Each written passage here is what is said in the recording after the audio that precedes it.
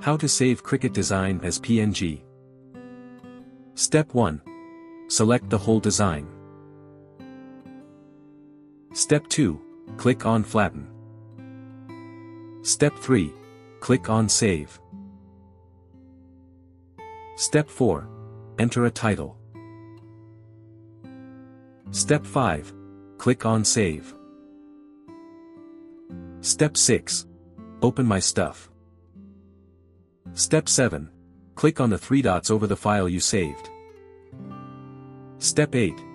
Turn off Save for offline. Step 9. Go to your file and locate the saved file.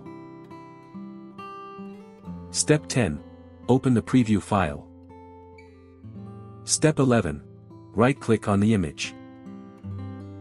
Step 12. Select Save As. Step 13. Enter a file name. Step 14. Click on Save. For more such help and information, visit us at www.mannymaker.com or call us at +1 786 866 5932 +44 020 3983 0480.